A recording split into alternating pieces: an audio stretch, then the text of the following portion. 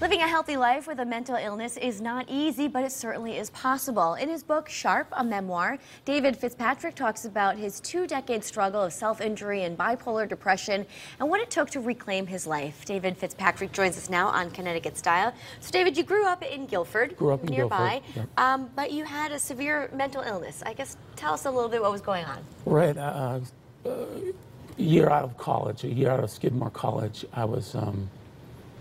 I moved to Boston, and I had been struggling with depression for about a year. I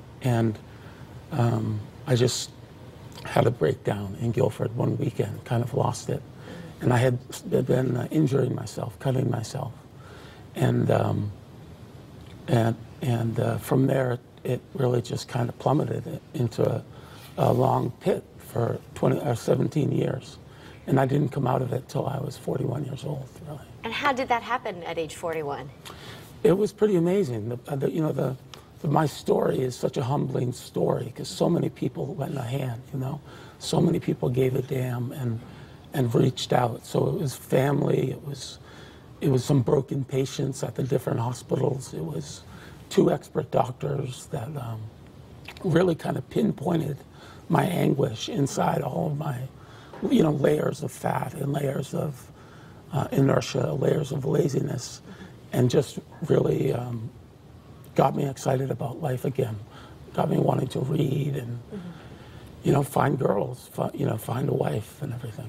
Well, that's great. It also says here that you have a lot of friendships, including Wally Lamb. How did that happen? Yeah, really, serendipity was in the air, I guess.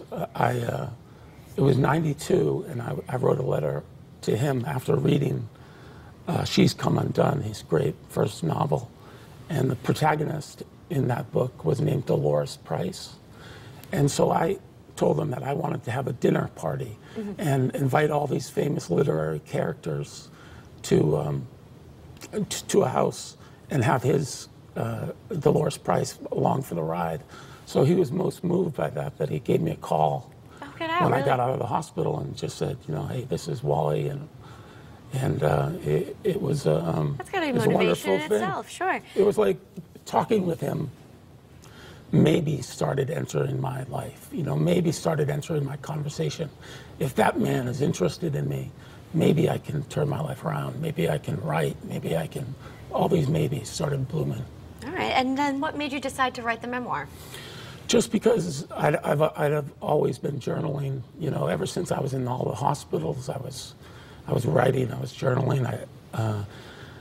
I was an English major at Skidmore, although I was too shy to ever take any creative writing courses because I was afraid of exposing myself. I was really, really introspective and lonely.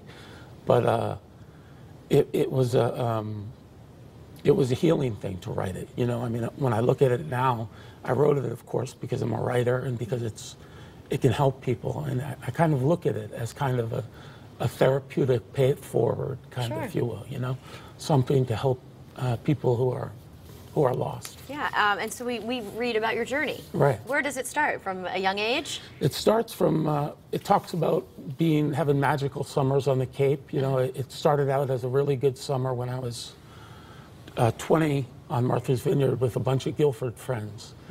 But then my brain really started splintering a little. I went back to college and I had some roommates that were difficult, that were kind of hazing me for a long time.